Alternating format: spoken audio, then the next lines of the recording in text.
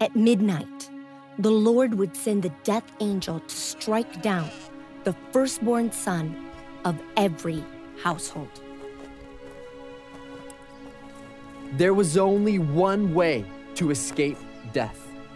God said, "Each man is to take a lamb for his family, one for each household.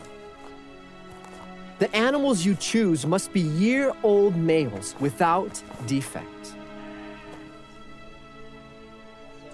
Do not break any of the bones.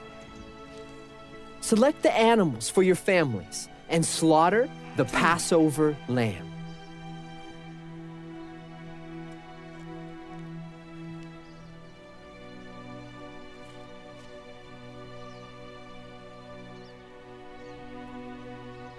Take a bunch of hyssop, dip it into the blood in the basin, and put some of the blood on the top and on both sides of the doorframe. Not one of you shall go out of the door of his house until morning. When the Lord goes through the land to strike down the Egyptians, he will see the blood on the top and sides of the doorframe and will pass over that doorway. He will not permit the destroyer to enter in your houses and strike you down."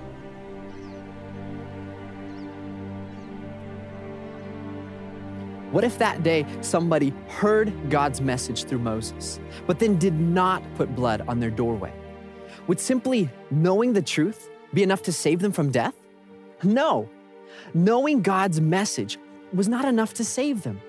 They had to also believe it and then apply the blood to their doorway.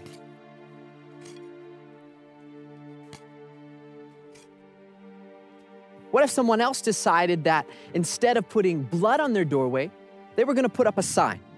And on that sign it would say, "We are good people.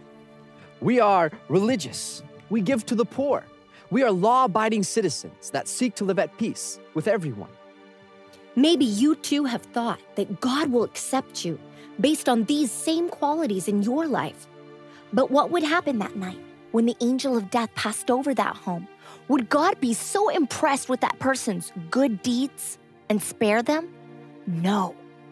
Egyptian or Israelite, poor or rich, good or bad, none of those things mattered on that night. Before God, only one factor determined whether they lived or died. If a lamb, perfect and without blemish, had died in their place, God said, "When I see the blood, I will pass over you."